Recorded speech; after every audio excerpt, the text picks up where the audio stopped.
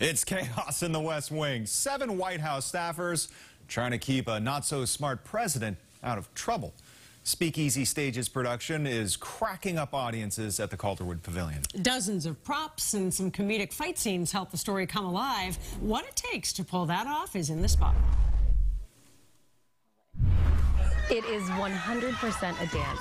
Everything is choreographed so that the story is maintained, and all the more importantly, that the actors are safe. Day after day in rehearsal, fight choreographer and intimacy director Angie Jepson worked with the actors to make the onstage fights look real. I take a deep breath before I enter the scene, and then I kind of run on that till the end of it.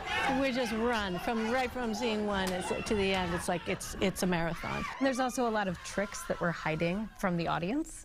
Like, no one is ever really getting slapped or really getting punched. The characters that Katya and Laura Latreille play may be at odds on stage, but the two actors work as a team to make it believable. There's literally nothing, there's no force that, like, I'm not doing anything. Like, Katya's selling it all, right?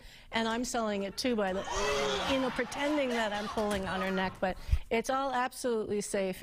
It's about making your muscles look like they're doing something that they're not doing. We've rehearsed this for hours, and at the end it comes out to maybe a minute. That rehearsal doesn't stop just because the play is up and running. Every night before the show, we have a fight call. So we come in a little early, and then we step through everything 25%, go through all the fight choreography, and then we do it at show speed so that we're warmed up for that night. The actors are also working with nearly 100 props in every show. They're crazy, they're challenging.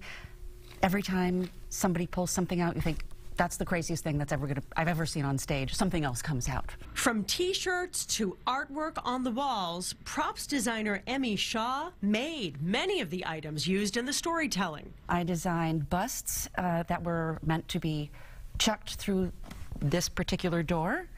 We 3D printed a couple of them. There is blood, there is theatrical firearms, there is a flamethrower, there is a cell phone that needs to get thrown. There's even a breast pump that plays a key role during a fight scene.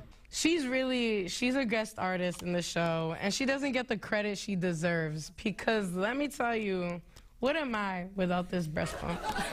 I wouldn't have half the punchlines I do. The cast and crew say the crowd reaction has been a dream. It's really fun to sit with an audience and remember what it's like to experience the story for the first time, and to see what their reactions are to this crazy physicality that we've crafted in these fights. It's a joy to be able to come into work every day and be like, I can't wait to have fun. Mm-hmm. I love it. Me too. You can catch POTUS at the Calderwood Pavilion in the South End through October 15th. You know what? We think it's slapstick, but we only think. That's a lot of work that goes into that.